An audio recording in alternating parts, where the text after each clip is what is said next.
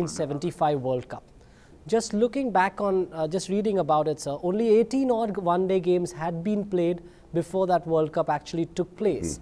What was going through the minds of players such as yourself, young players coming into the game, about what this new animal of one-day cricket is?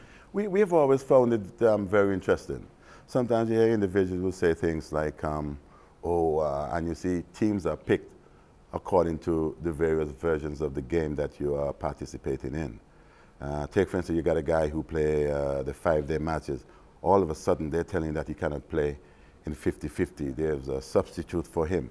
I believe if you are involved in the game, you should be able to make these necessary adjustments. And I thoroughly look forward to that. I felt when you, it was the so-called revolutionary style of the game itself because of the test matches then. The purists used to think that. Everyone was a little doubtful to what was going to be the outcome, and we were all a little apprehensive to what was going to happen. But I enjoy all the versions. I don't care what version of the game. In 1975, sir, it was a 60-over-a-day game when you were when the first World Cup was played. Did you go into that as a group of individuals, as the West Indies cricket team, thinking we can win this thing?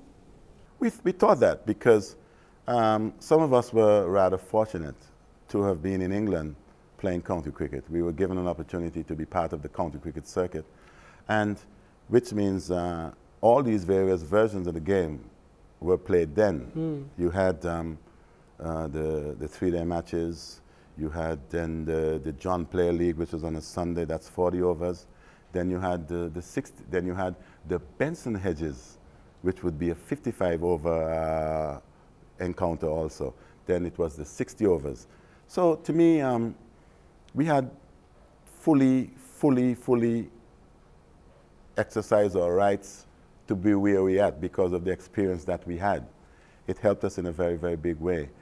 People like Clive Lloyd, he was in England at the same time. We had people like Van Burn Holder, Keith Boyce, Andy Roberts playing in England, Alvin Kalisharan, he was playing in England at the same time. So it was enormous help for us, to us. We felt that because of our experience in county cricket, that we had a chance as good as any.